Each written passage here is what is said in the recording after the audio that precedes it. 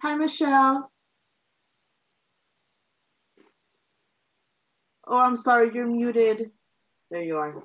There we go. Hi there, how's it going? Hi, I'm well, how are you?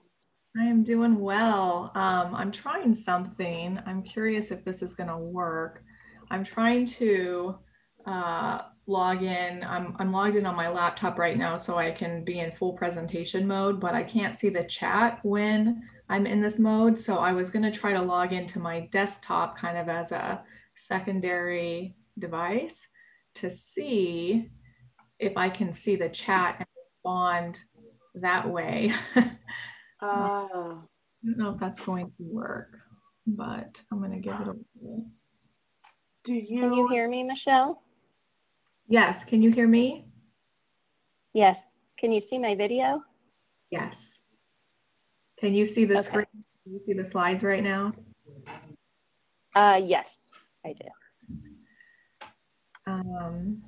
If you, Michelle, if you go to where my name is, and if you see the 3 little dots on the right, I believe that's where you can grant me the captioning privileges.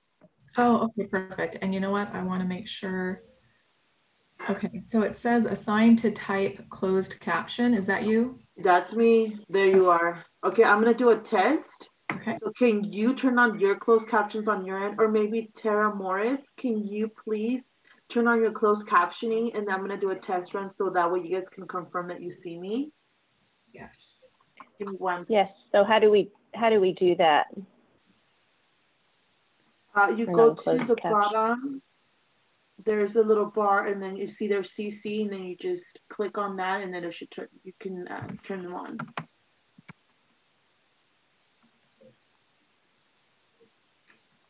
Okay, let me see. I do not see that. Okay, give me 1 sec.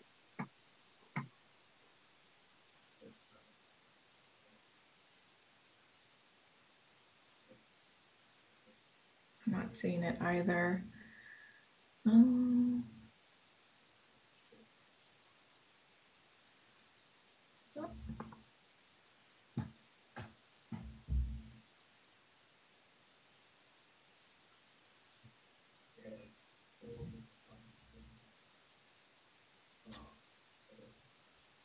We know we're recording right now too. Yeah. Okay, so to the bottom where you see participants, share screen, where you have that little bar, you guys don't see a little CC? I do see it now. So show subtitle, there it is. view full transcript, or subtitle settings. There, go to show subtitles and you should see me. I'm gonna start writing. You should see my captions. Yes. Yes. Testing. Okay, perfect. Okay, I'll stand by. Thank you so much. Thanks, Alexa. We appreciate you being here today. It's my pleasure. Thank you so much. Thank you. Just one quick question, Alexa. Should I keep that option on, or is that just based on the participant? Well, you can leave them on if you want to follow, but that's more for the participants.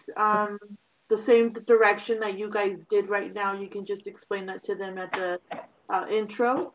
Okay. But you don't have to leave it on unless you want to. Got it. Thank you. And just to clarify, it's called Show Subtitles? Uh-huh. Okay, perfect. I think that's how she read it. Okay. Oh, lastly, Michelle, can you tell me who the speakers will be so I can get the correct spelling? Yeah, so we have 2 speakers today, myself and then Tara Morris, who is also on the call right now. You should be able to see her name in the video tile.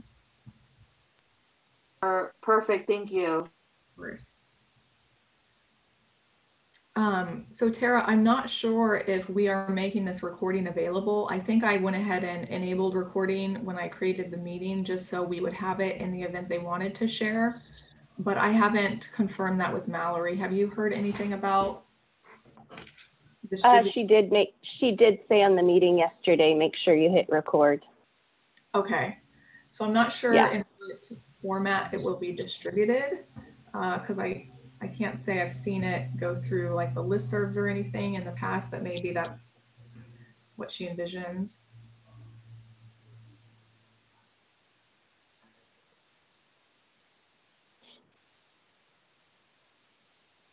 I think just to archive it is my guess.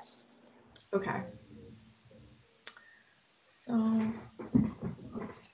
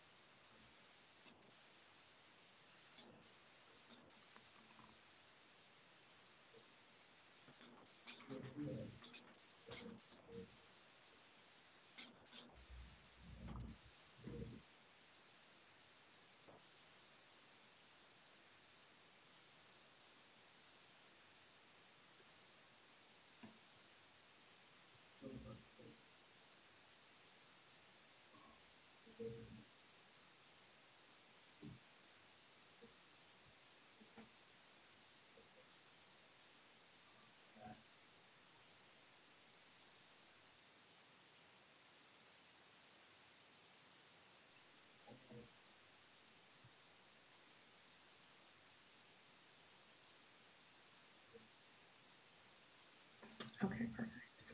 So I'm logged in on my PC as well, so I can monitor the chat because when I'm in full screen presentation mode on my laptop, I lose that feature. So I'll be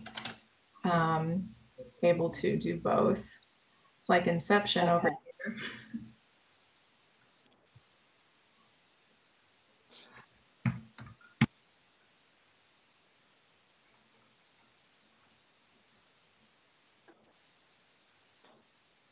I look like an alien with my green screen.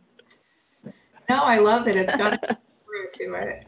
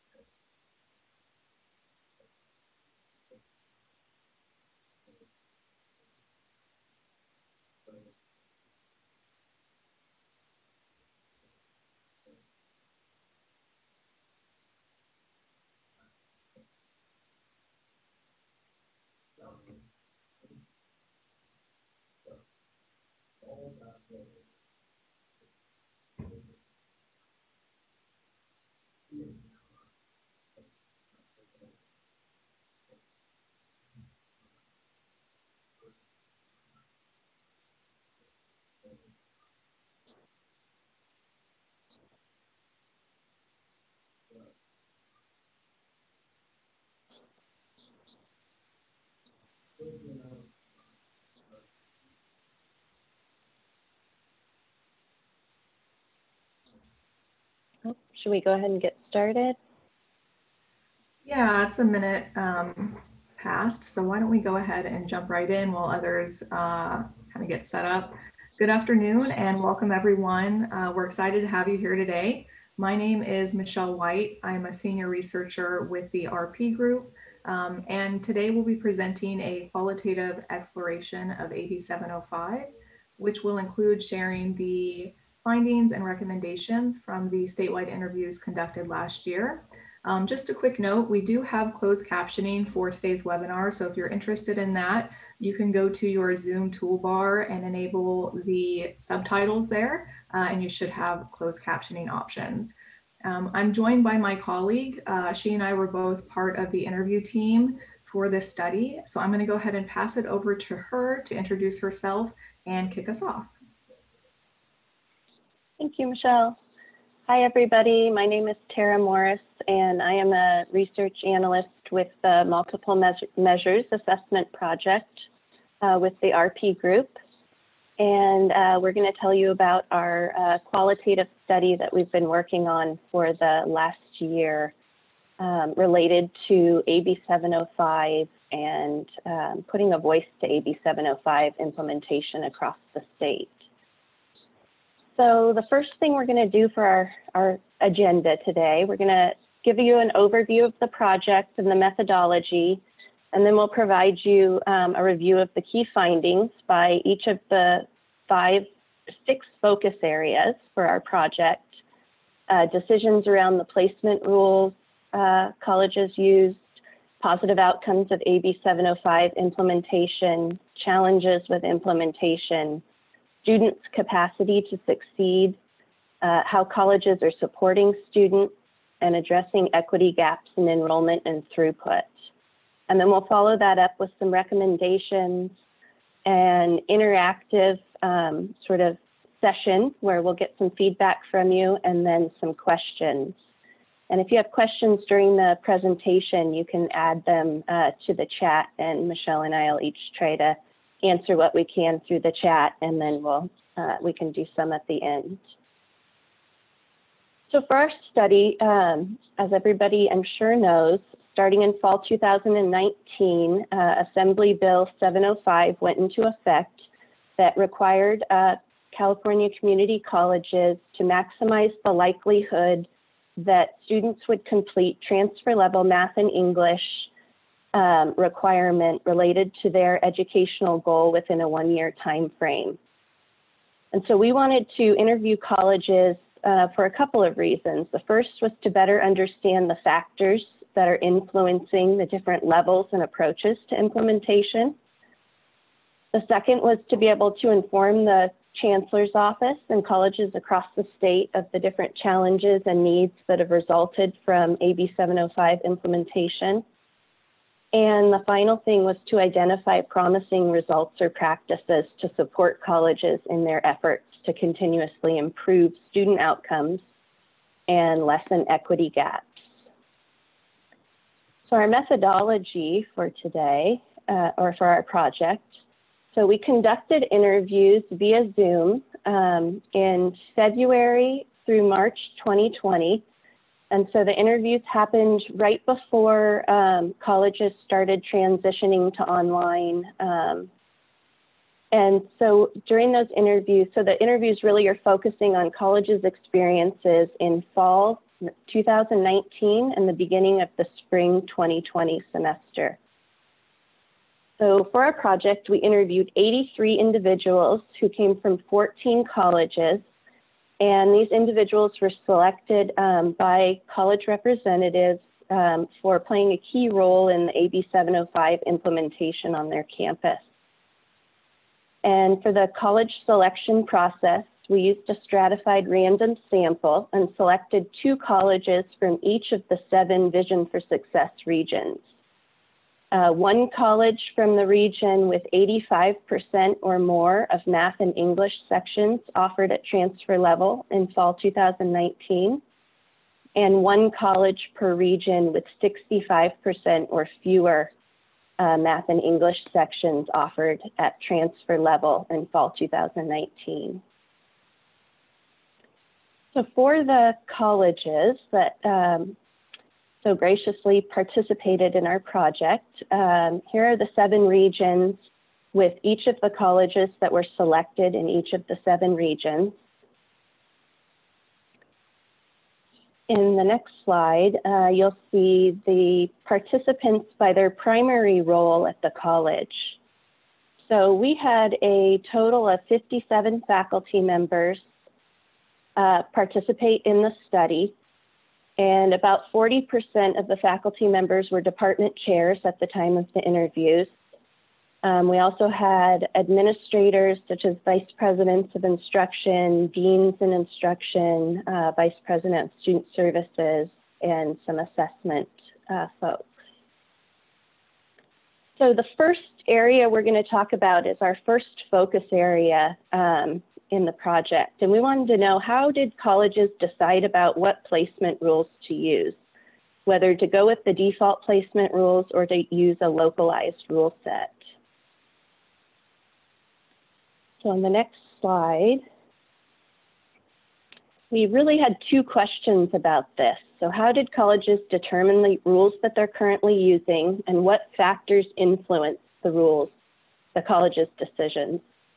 So most colleges created an AB 705 committee that was made up of faculty from multiple disciplines, including math, English, ESL, counseling. We had student senate or academic senate leaders on the committees, student equity representatives, assessment, people from all across campus. Now, most of the colleges that we spoke with ended up allowing or letting the faculty have the deciding vote about the type of placement rules they would be using for their discipline. So math faculty having the deciding vote for math and English for the English placement rules. And most of the colleges said the administration supported their decision. So in terms of what influenced their decisions on the type of placement rules, statewide data was one of the things that got brought up quite a bit. So colleges looked at the default placement rates and many times pulled local throughput data and compared their local rates to the default rates, and also looked at other multiple measures assessment project findings. And we also found that colleges that had participated in prior initiatives that were focused on shortening sequences and increasing support were more likely to go with the default placement rules. So those initiatives included the California Assessment Project, ESL integration, and colleges that had Title V grants or BSOT grants. So throughout the presentation, we're going to give you some of our main themes and findings, but we're also going to put a voice to some of these themes that we're seeing in terms of presenting you quotes that came out of the interviews. So one math faculty at a college that decided to use the default placement rules said, using the default placement rules allowed us to simplify things. All students can automatically enroll in transfer level with co-requisite support. Another math department chair said, math faculty agreed it would be difficult to increase the students' likelihood of completing transfer level math within 1 year if students were required to start with algebra. So each of these quotes come from, one comes from a college with 80% or more of transfer level courses in fall 19, and one is from a college with 65% or fewer. Now in this slide, we have, so 100% of the colleges that came from, that had offered 80% or more of transfer level sections in fall 19 decided to use the default placement rules. For the colleges with 65% or fewer sections, 4 of the colleges used the default rules and 3 colleges used a localized rule set. Now these are quotes from the colleges that used local rules. Our unique student population and number of non-traditional students we serve influenced our decision to keep 1 level below and to use our own local placement rules. And a math chair said, our college felt it was important to utilize the 2-year probation period to pilot our local rules. So our second focus area is about the positive outcomes that the interviewees saw from AB 705 implementation on their campus. So we had a lot of positive outcomes that were brought out, and these were the most common themes that we saw. The first was an increase in student-centeredness. So colleges reported simplified placement processes. They found that the guided and self-placement process, they saw that students were taking ownership of their starting placement level. And we had a number of counselors and faculty that brought up about providing students access to transfer level in their first year allows students to save time and money in the long run. The next outcome was development of new curriculum. So colleges shortened their sequences in math and English and ESL. More colleges have embedded support in their transfer level courses. And we saw an increase in co-requisite support courses for transfer level math and English classes. Folks also said they saw an increase in collaboration and communication across campus. And that happened within their own disciplines, with faculty having informal conversations, talking about teaching practices or support models and what's working and not working with their peers within their department, but also across disciplines with greater communication between, say, math and English departments and ESL departments and counseling, for example. Another positive outcome is the development of new strategies. Faculty said they're coming up with new teaching strategies and new support models to really help students be successful in the transfer level math and English courses. And the next positive outcome is improved academic outcomes. And this was brought up by all of the colleges. Colleges saw an increase in access to transfer level. Most saw an increase in success or success rates maintaining compared to prior terms. And most of the colleges reported an increase in throughput rate. So I'll read a quote from a counselor at one of the colleges who said, our college saw an increase of 750 plus students complete transfer level math this fall compared to the prior academic year. Over half of the students who completed transfer level were Hispanic, compared to only 30% the prior year. And an English faculty said there is an increase in dialogue around student success, teaching, and learning after implementing AB 705. So that moves us to our third focus area, and that was challenges with AB 705 implementation. And I'm sure, as people can guess, there were a lot of challenges that came out of the interviews, and we're going to present the most common themes that we saw. So the first theme is about ensuring sufficient buy-in. This was buy-in in terms of faculty buying into AB 705, administrators, students, feeder schools within the district, and the community.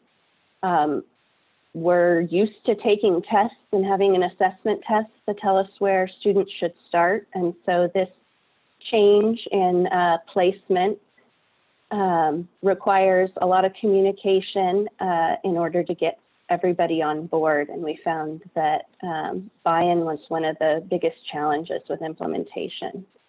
Another challenge was operational issues, challenges with the student registration system, with co-requisite courses and the core course, linking the course or not linking the course in the system, support models, not knowing what is the best way to support students, and enrollment challenges. There are also challenges with providing student support.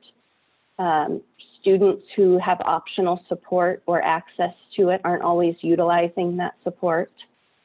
Another big challenge was availability of data. Almost all of the colleges said timely access to meaningful data in order to support data-driven decisions was a challenge. Another challenge was communication, making sure that accurate and consistent messaging is going out to students, to faculty, to staff, to feeder schools. Another was about sharing best practices. A lot of the folks that we talked to said that they felt like they're working sort of in a silo and they don't know what others are doing and what's working and not working, and they really want to hear more about what are some of the best practices for other folks implementing AB 705. And the final thing is professional development and resource needs, which I'll go into a little bit more on the next slide. So these were things that got brought up quite a bit. So one was professional development needs. Most of the faculty said that they would like to have professional development about teaching multiple levels of preparedness in the classroom. Faculty said they need professional development to implement AB 705 fully and effectively. And one of those things was about how to assess students' gaps in knowledge and to provide quality teaching to fill in those gaps while having multiple levels of preparedness in one class. The other professional development needs were about incorporating soft skills into the regular classroom content. Some faculty said they wanted some refreshers on teaching transfer level courses, and this was particularly for statistics and English composition. We had faculty saying they weren't sure how to utilize embedded tutors in the classroom. So they want to have embedded tutors, but aren't quite sure the best way to use them in the classroom. And one theme that got brought up over and over was to make sure that part-time faculty are included in all professional development needs. Part-time faculty tend to teach a lot of the entry-level courses, gateway courses that students are first enrolling in. And part-time counselors are some of the first points of contact for many students. And the next thing is resource and funding needs.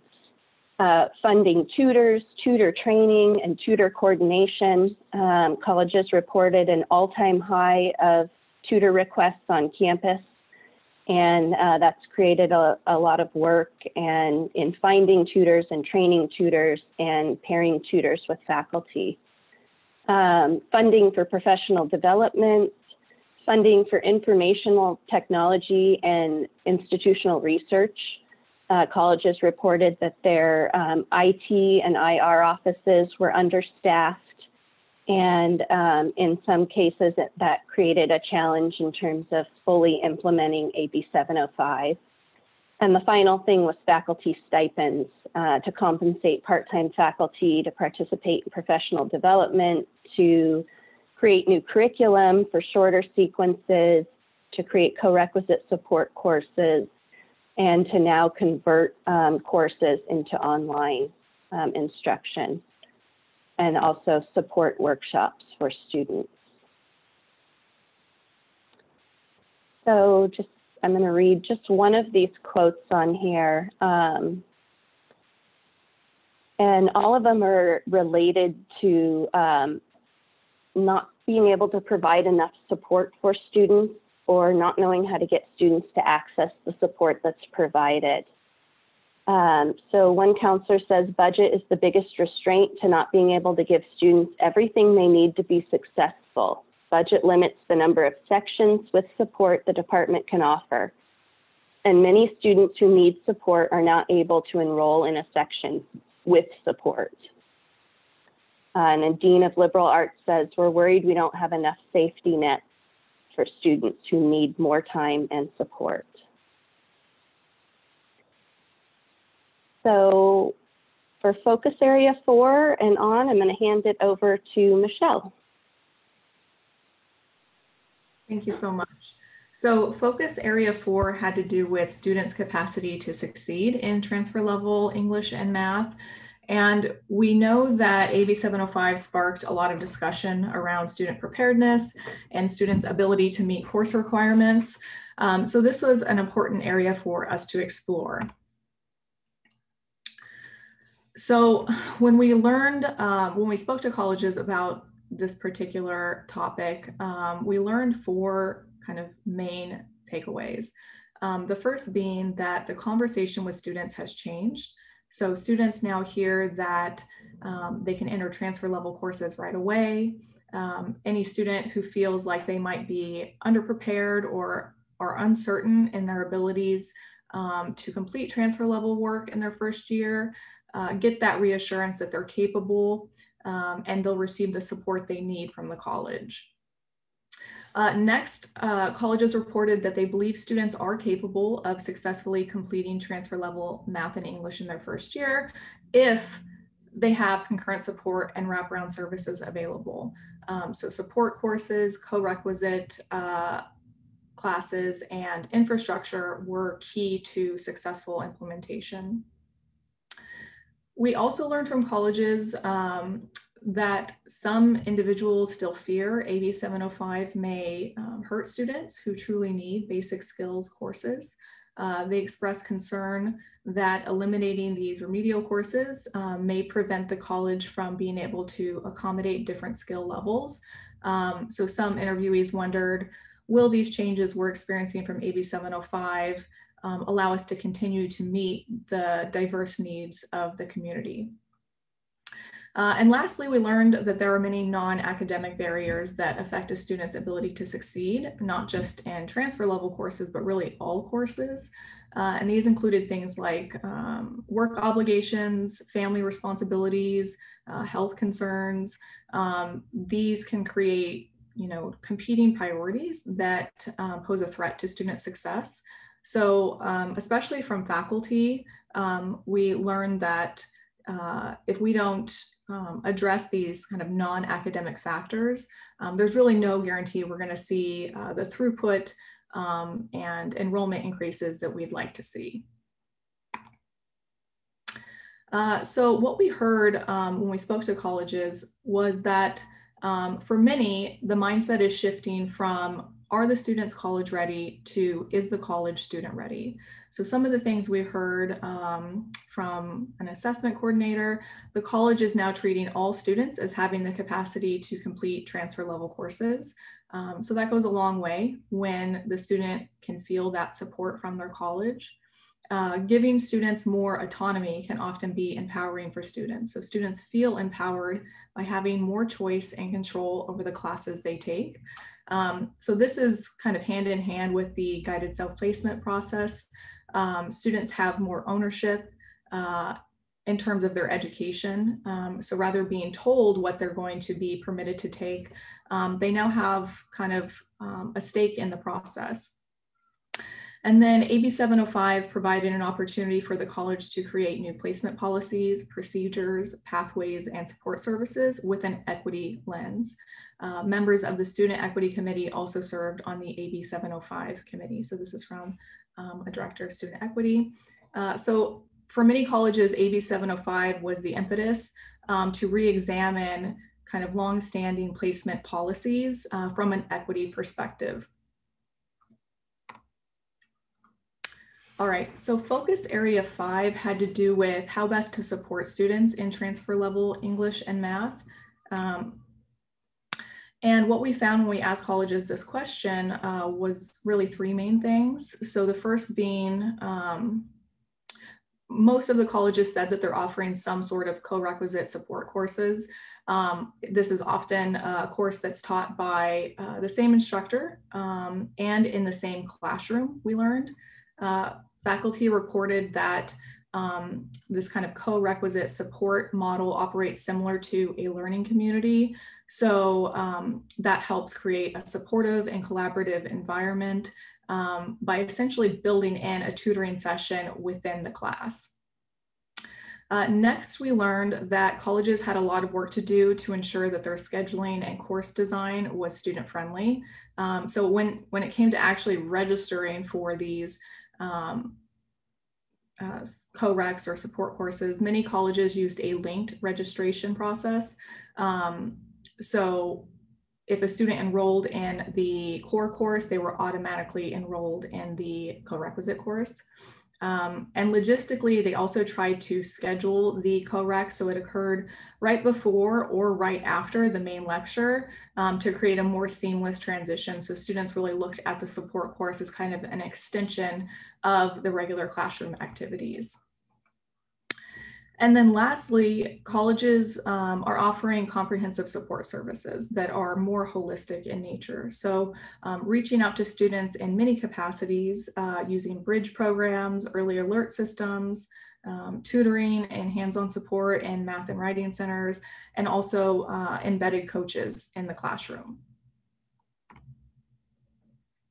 So some of what you heard from colleges included things like, we need to create a positive environment for students.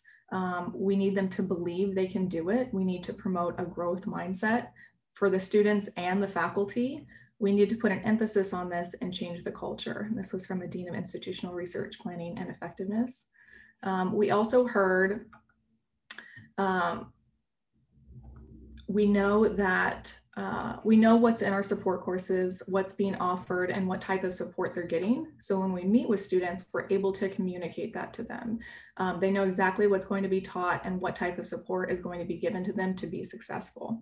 And this is coming from a counselor. So this particular individual played an integral part in their guided self-placement process on campus and served as a resource for students in getting connected to the right type of support.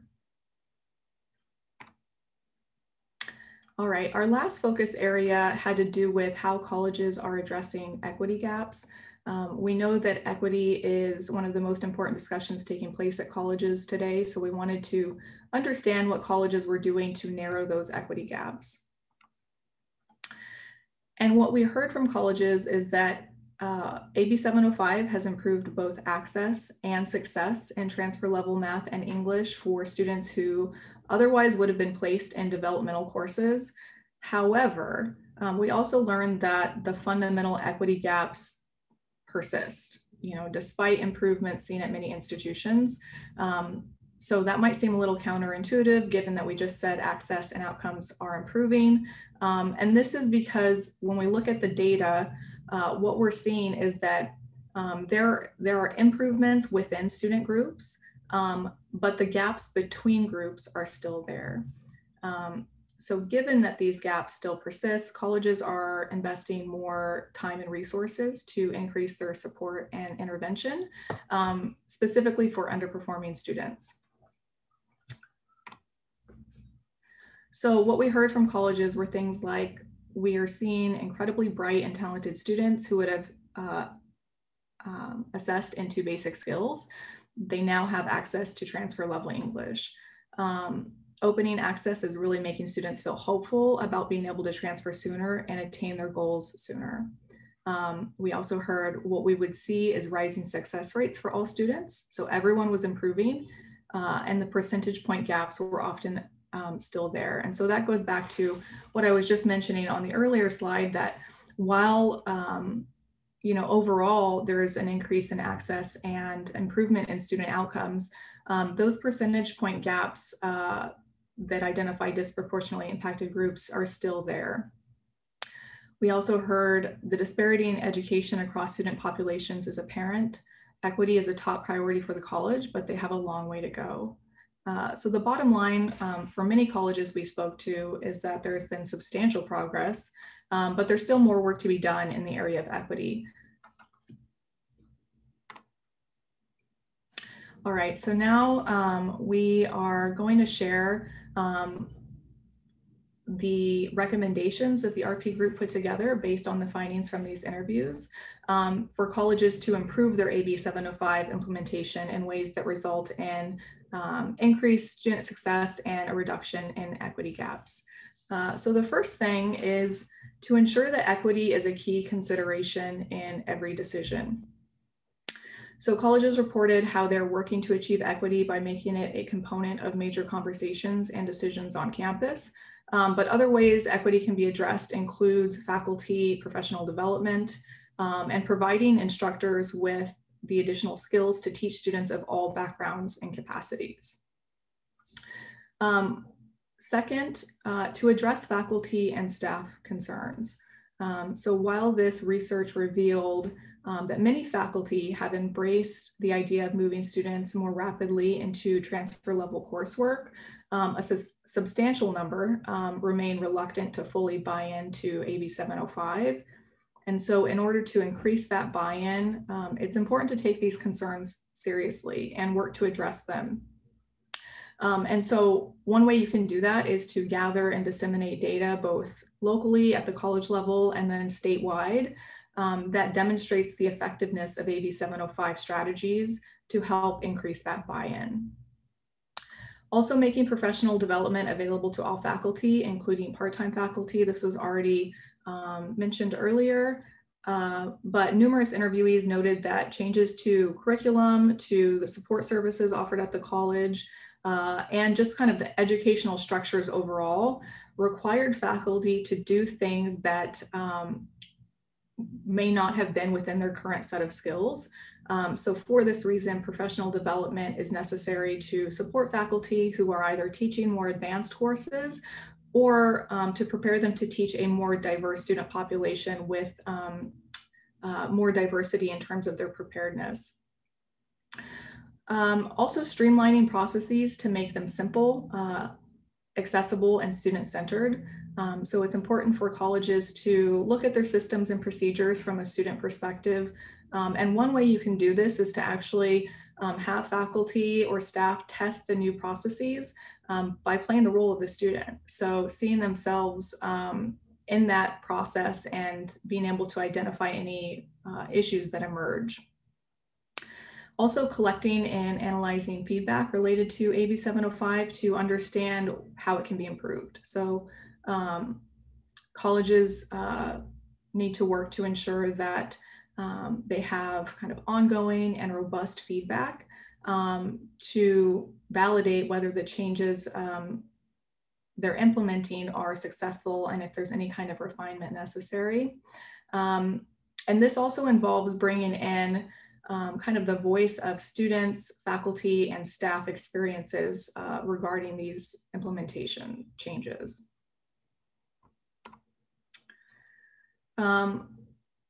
We would also say that it's important to facilitate communication and collaboration among faculty within and across disciplines. So many interviewees noted that this was actually one of the most positive benefits from kind of the process of implementation, and that it increased communication and collaboration among staff. So that was kind of a positive outcome and also a recommendation moving forward. One way you can do this is to bring departments together to review data, discuss what is working, what is not working, bringing different departments together to brainstorm strategies and highlight successes. Next, we recommend devoting resources to making meaningful data available campus-wide in a timely manner.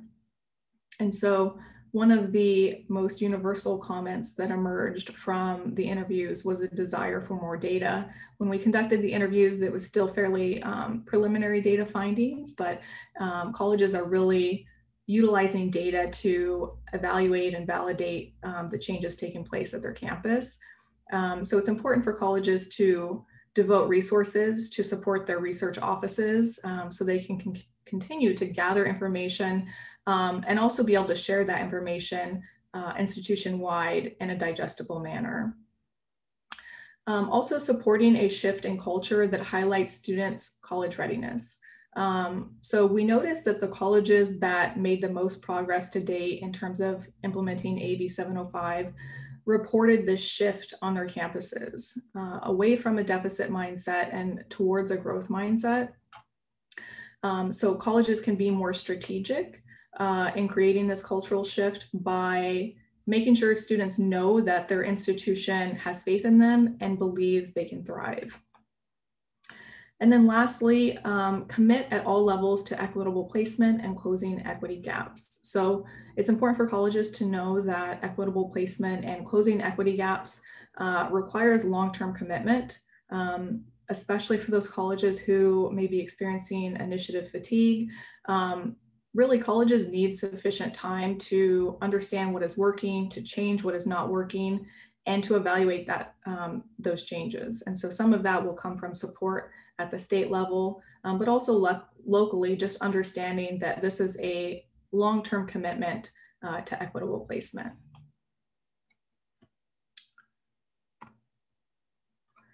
All right, so at this time, we would really love to hear from those on the call what your initial thoughts are, reactions to the research. Was there anything that stood out to you, surprised you, maybe reinforced what you've observed at your own college? We put together a Jamboard, so you can share something you heard today that you found interesting or might be helpful for your college to know. And Tara is going to go ahead and put the link to the Jamboard in the chat. And I'm actually going to share my screen so we can kind of look at this collectively in real time to see what everyone has to say in terms of feedback and kind of your reactions to the qualitative study. So because we have some time, so I put the link in the chat, and we have a few different Jamboards that folks can add feedback to. So we want to hear from you because we only got to interview 14 colleges across the state. We would love to hear what's going on at your colleges.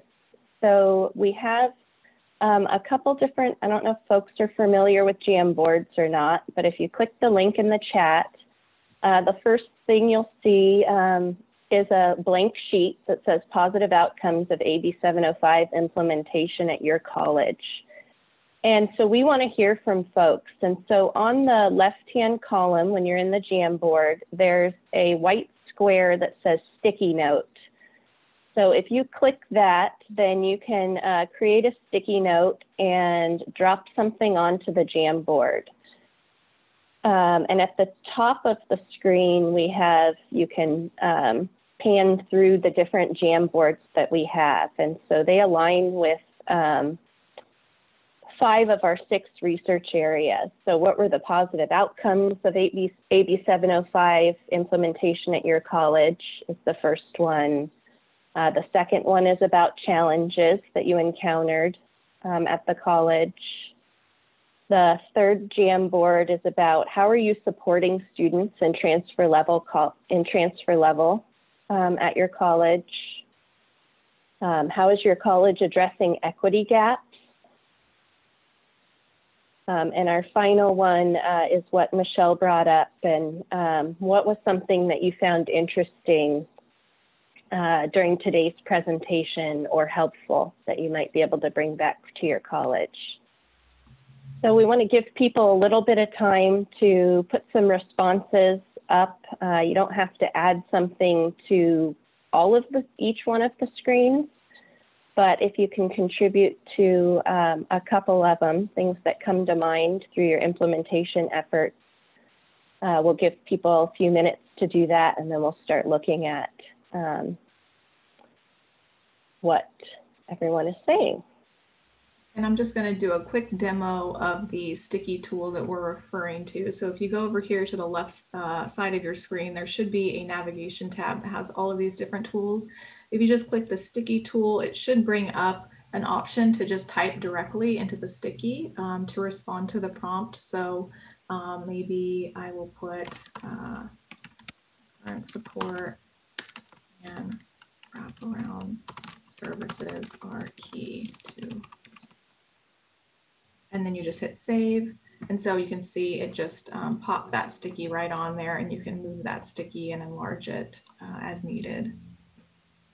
And then these are the slides up above that allow you to kind of move through the different questions we have here.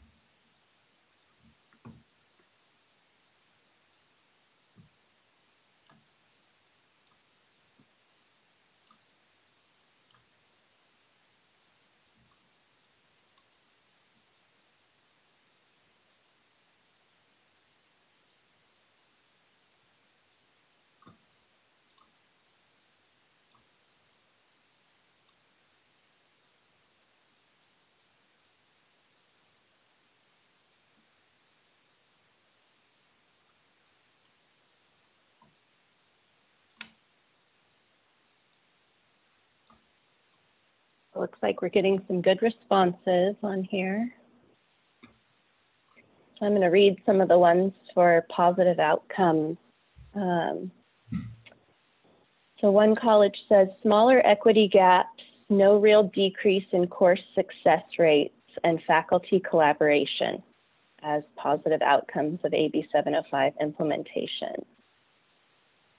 We have in the orange sticky note, increased throughput for students and collaboration for faculty, but also increased conversations about systemic inequity and how to be more student-centered.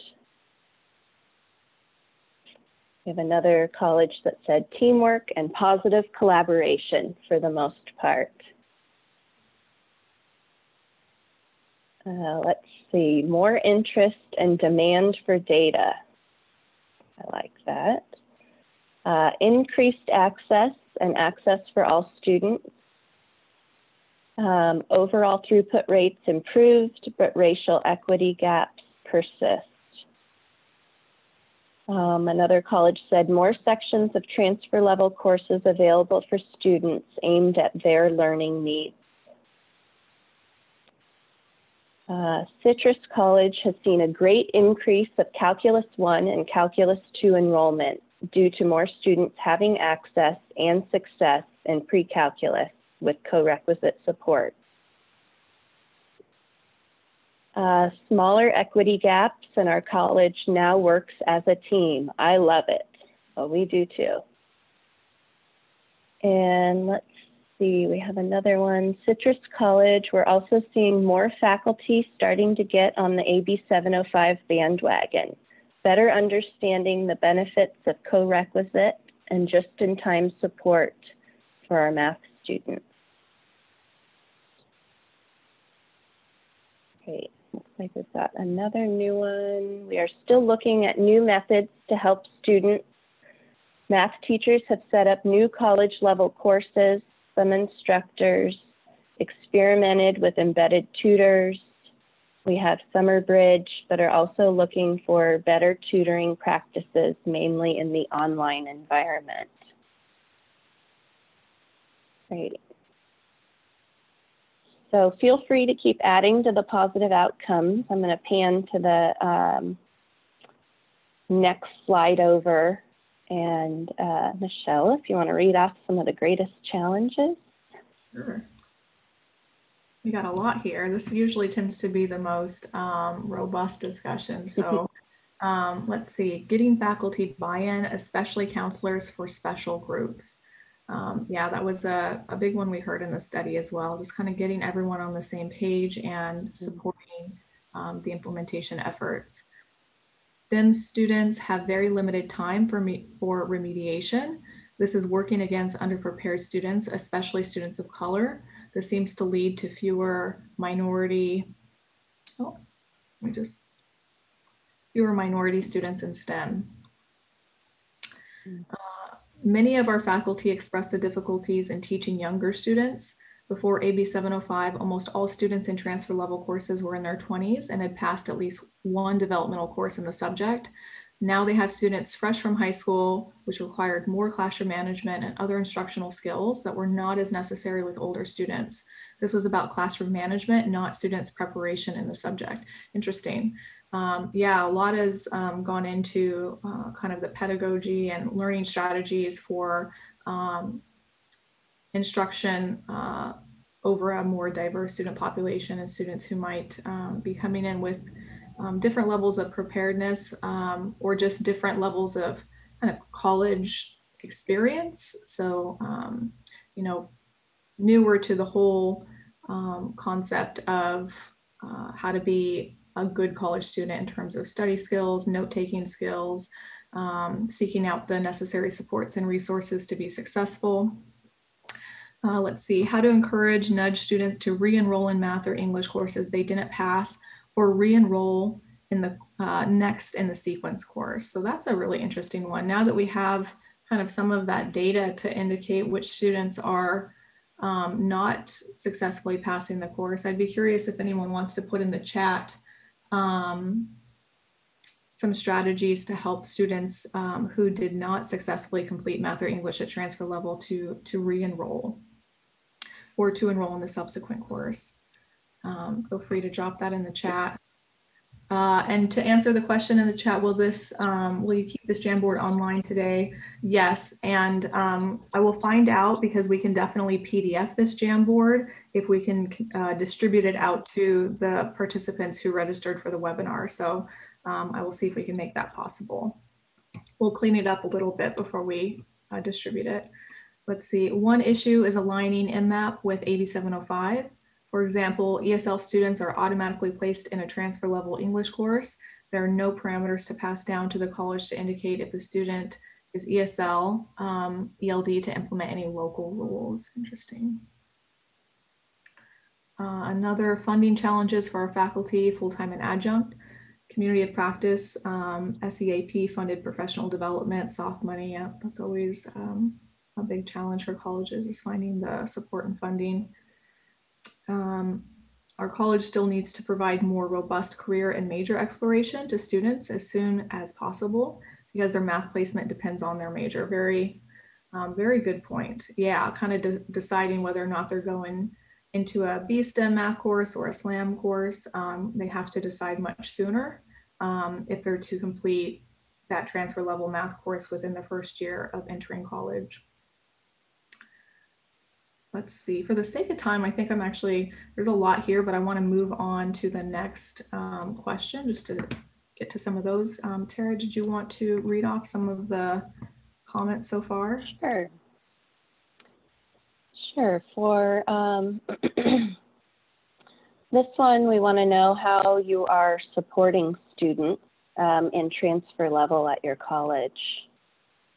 So we have a college using co-recs and supplemental instruction. Another college says co-recs for all entry-level math courses, including a new course in liberal arts math. Non-credit optional support courses coming soon. Co-recs with the same instructor as the lecture section. So in our report, we kind of talk about that as sort of a learning community sort of model. with the co-rec linked to the main section, the same students in both sections and the same instructor. We've got embedded tutoring, shared Canvas modules designed to successfully onboard students in their transfer level English classes, community building, growth mindset. Faculty are creating culturally relevant and responsive math and English curriculum. Cool. Let's see. Some embedded tutoring, more co-requisite support. Here we go, co-requisite courses for about half of our sections. We have embedded tutors, expanded tutoring, metacognition, and study skills in content courses. Cool. So we'll move to the next one and look at how colleges are addressing some of the equity gaps. So this is always a tough question. It looks like someone put they created a student equity committee in our math department. Haven't yet had our first meeting, but it seemed important given the persistence of equity gaps, definitely. Curious if that committee exists for English or ESL, or how that's kind of organized at your college for other subjects.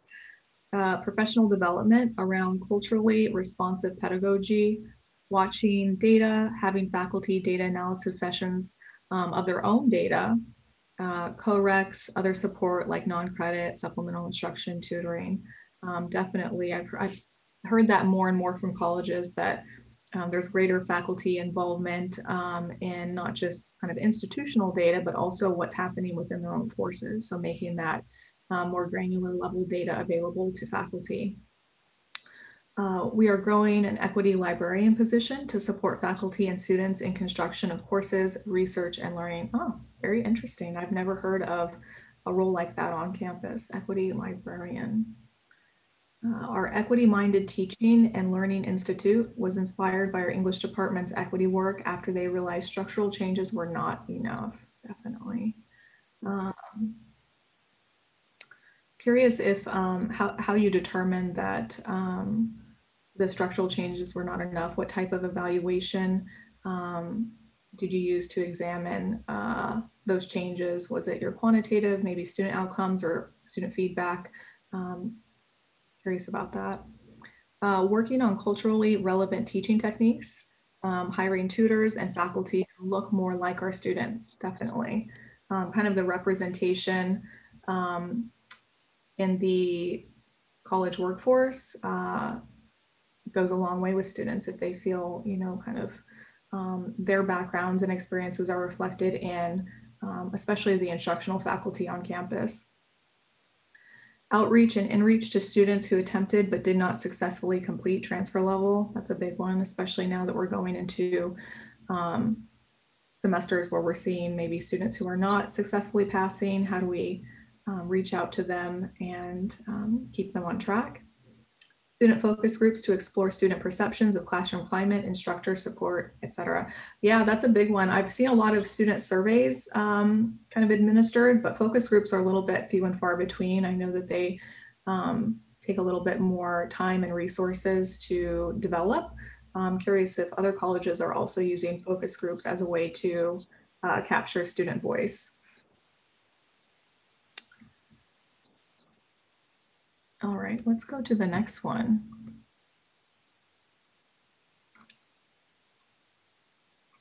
So just in terms of one thing you heard today that you found interesting or might be helpful for your college to know, that's good.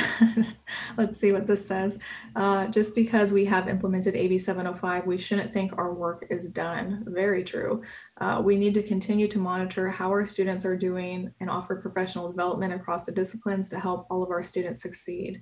Yeah, very well said. I think oftentimes colleges kind of know what needs to take place. It's sort of working out all of the moving parts and having the resources and support necessary to accomplish those things that gets to be difficult.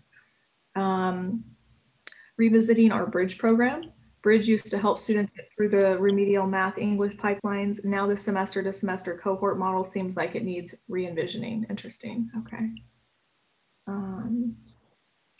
Concurrent support and wraparound services. Oh, that's the one that I put, our key to success. let's see. Seeing that the persistent equity gaps still exist across the state means we can have more informed conversations and sessions like this to really tackle this. AB 705 and beyond, very true. I think sometimes it's good to see that other colleges are experiencing similar outcomes. And so not just understanding that that exists, but also what are some approaches or strategies you can use to address those challenges.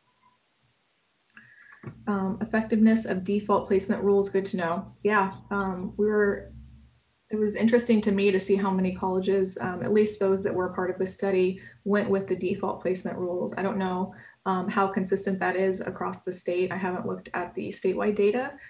If you want, feel free to drop in what your college is using in the chat. I'm just curious for those on the call if that's pretty consistent, or if some of you went with the localized rules. And if you chose localized, what was some of the rationale behind doing that?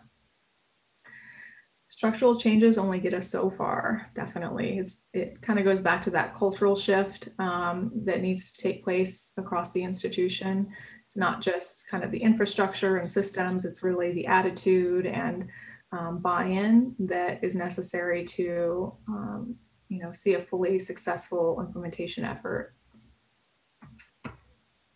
Let's see, do we have one more? I think that was it. So as I mentioned, I will do my best to put this all together in a kind of final PDF. So anyone who's on the call has access to this Jamboard. You can kind of take this away from the webinar, our gift to you, if you're interested in revisiting any of the comments shared today on the call. With that, I want to stop sharing very quickly and go back to our PowerPoint.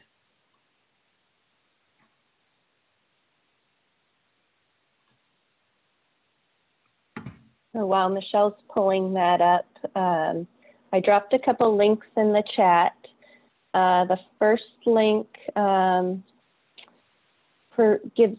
takes you to the landing page that she's going to show a screenshot of here. So for the RP group and the multiple measures assessment project, we have some resources to support equitable placement implementation at your college. So I dropped that link on there so you can see all of the resources. And then I also dropped a direct link to the full report where you can read about all of our findings and recommendations in detail. And we'd love to hear feedback as colleges start using the report and reviewing the recommendations, and we can't wait to hear what you think about it. And so, yeah, we just have a few minutes left. We just want to thank you all for joining us on the webinar today. We appreciate you taking the time out of your day to learn about the findings from this study. We're going to stay on for just a few more minutes. If you have any final questions or thoughts you'd like to share, feel free to unmute yourself or drop a question or a comment in the chat box. With that, I hope everyone has a great day and stay safe out there. And yeah, Tara and I will be on the call for a little bit longer should you have any questions or final remarks. Yes, thank you for joining us. And we want to thank, if any of our participants from the study, any of our interviewees are on the call. We want to thank all of you and the 14 colleges that participated in this research project. We really appreciate it.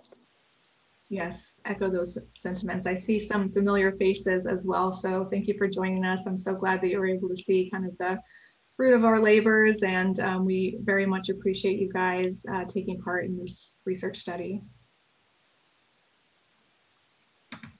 Michelle, it's Darla. Claudia asked a question a while ago when you were talking about the change in mindset that was happening on some college campuses.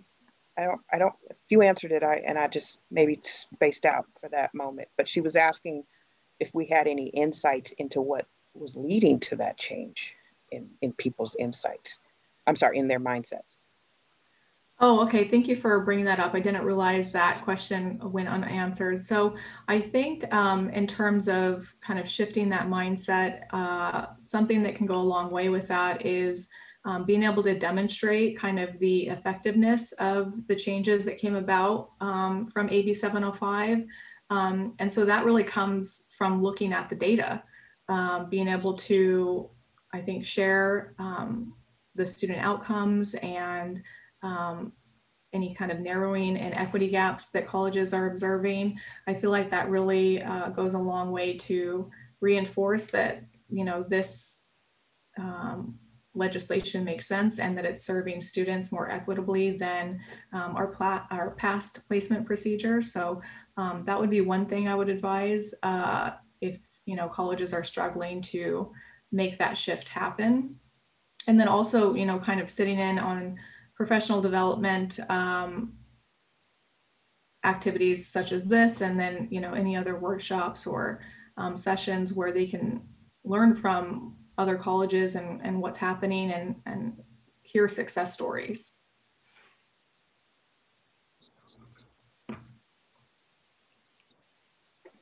Thank you. I know I saw her question and I was like, wait, I want to know that. It's a very good question. I feel like that's a tough issue to tackle. Were there any other questions? Let's see.